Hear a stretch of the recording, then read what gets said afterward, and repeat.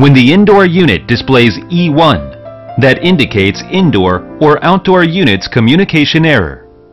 This failure could be caused by inappropriate wiring or main PCB error. Shut the power off, then turn the unit on 2 minutes later.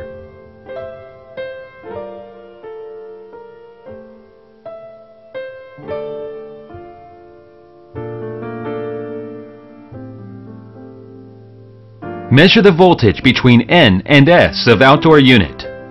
Select voltage DC position, then connect the red pin of multimeter to N ports, the black pin to S port. If the AC is operating normally, the voltage is moving alternately as positive values and negative values.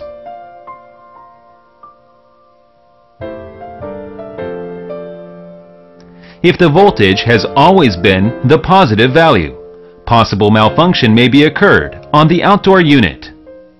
Main attention should be paid to the outdoor unit. Check the wiring of the outdoor unit, which includes the power wires and the connecting wires between the indoor and the outdoor unit.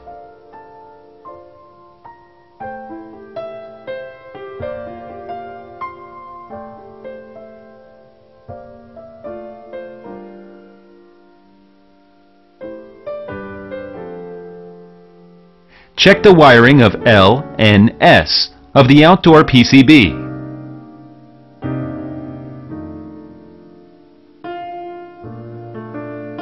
Check if the wiring of the electric reactors of the outdoor unit is well connected. Measure the resistance value of the reactor. The normal resistance value should be within the range of 0 to 1 ohm.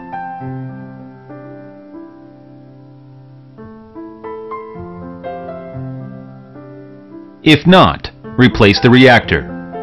If the error still exists after the maintenance procedure above, replace the outdoor PCB.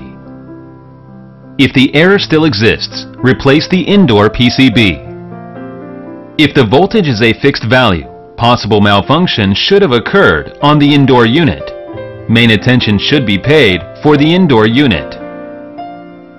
Check the wiring of the indoor unit, which includes the power wires and the connecting wires between indoor and outdoor units.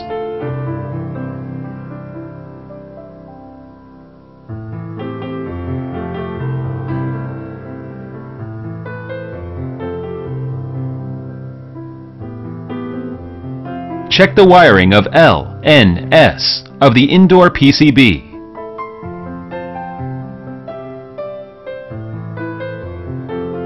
If the error still exists after the maintenance above, replace the indoor PCB. If error still exists, replace the outdoor PCB.